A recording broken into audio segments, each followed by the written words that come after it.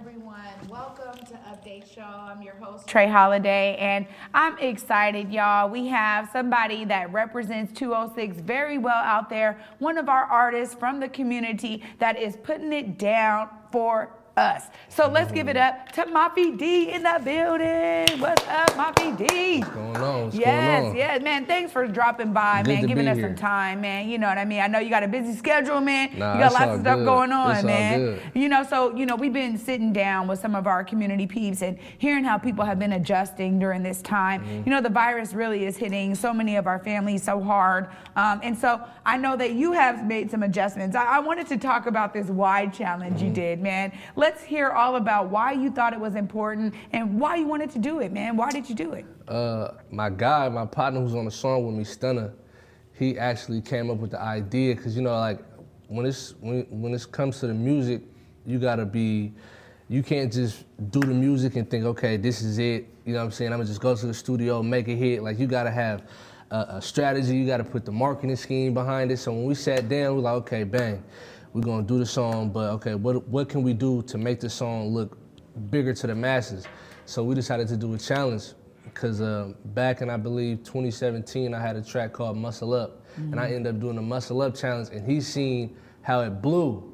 And I think it was like the winner gets like $150 and a free verse from me or something. So when he seen it, he was like, bro, let's just reiterate that into the wide track, and we here today. Amazing. So what is the why song about? What is the context of the song? The context is just about like losing somebody that you love. Like why did they have to go? Like why did you have to take somebody that I love, basically? But we didn't want it to be we put it on a up-tempo beat because we didn't want it to be like a sad, like reminiscent song. We wanted it to be like a celebration of their life. Yeah.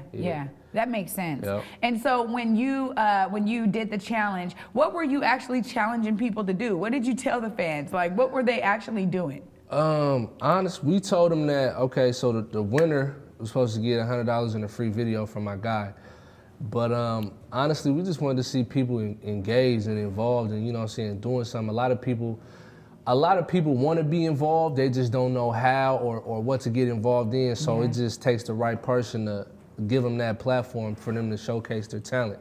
And I feel like it was more about that than it was about the music video and the money. Oh, so really they just wanted to be able to spit their verse to that track. That's it. I got it. Well, we do have some clips of these guys, giving the challenge out. You made sure that you spread it out. I love how much they were involved. We're gonna go to those clips and we're gonna come right back so we can just talk a little bit more about how you're adjusting and maybe more about this challenge. You guys are gonna go to those clips. We'll be right back.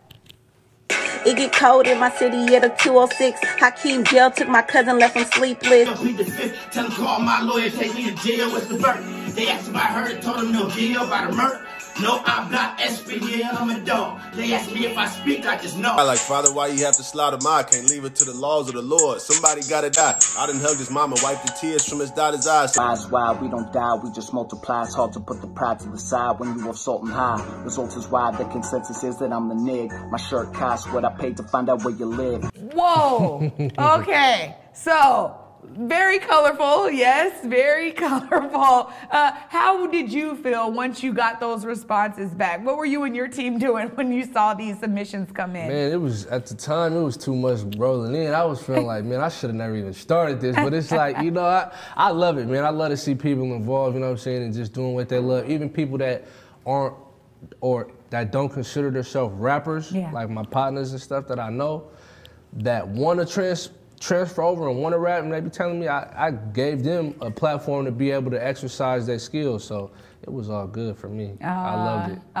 Well, that's one of the things that I feel like a lot of people are doing right now. The virus has a lot of people making adjustments, as I said earlier. And I think that, giving direct messages to fans, giving that direct contact, that happened with the explosion of social media. Right. But do you think that, people were more amenable to your challenge because they're kind of at home, like chilling right now? Exactly, yeah. Ain't nobody got nothing to do right now. So anything that's going on, if you put something out and you need somebody to be watching, this is the time to do it. If you need somebody to be involved in something, this is the time, because ain't nobody doing nothing. That's All right. we got is time on our hands. We're at home. bored. Everybody's TikToking. So, you know what I'm saying? So, yeah, it's all good. Have you got onto the TikTok trend yet? I ain't got onto it. No way. My girl's trying to get me to do it. I'm cool. I ain't trying to do it like that. I might, though. You might see me post a little TikTok or something. You never know. If you get bored enough, you get stay in the house enough. Maybe. So what else are you doing in terms of your artistry, you know, to stay connected to fans, build your brand during this time? What other adjustments do you feel like you made? Because I know when it comes to major events, you can't do those, right? So did you have concerts or anything that got canceled? Any appearances? Man, the cold part, there's a music festival in Texas called South by Southwest. I don't know if you heard about it. And I had booked 4 shows down there. So once all this blew up, it was just like a dagger, man. Because I'm 2020, I had made it a resolution for myself to travel more and to expand the music and not just be local. So once all this started happening, and I'm like, man, I'm on the phone, I'm like, man, okay, look, you already got the bread. Let's just keep this locked in for next year. You know what I'm saying? So it is what it is. I mean, you know, we can't do nothing about it. You know what I'm saying? So as far as me just being at home, I feel like I just been more in the zone, just writing, trying to get out as much content as I can.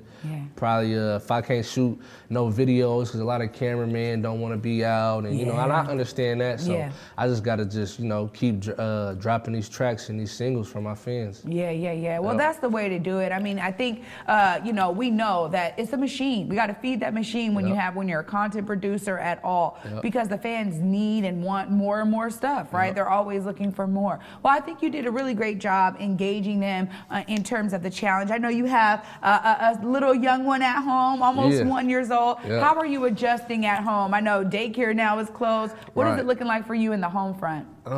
Everything's good. It's crazy too, because I'm actually moving out of my spot to another spot, and it's just it's kind of difficult because all this is going on, you know what I'm saying, and the process is slowing up, but other than that, the home front's pretty good. So were you able to find, like, is U-Haul still open, that kind of thing? Can you still rent a truck? I know I'm connected with somebody who owns their own U-Haul branch, so it's pretty accessible to me, so I'm blessed for that. You know my gosh. Well, that's what I'm wondering. You know, normal people are having a hard time making adjustments in terms of all of the retail that is closing. You know, right? It's hard to know what's essential business. And so I've been feeling that challenge. So you saying that you're moving, you know someone, so they were like, hey, don't worry, I got you. It's all good. So shout out to Rob, man. Shout out to my guy. Oh, that's awesome. Well, thanks again for dropping by and letting us know how you're doing. What word do you have for any other artists out there that are trying to maintain during this time?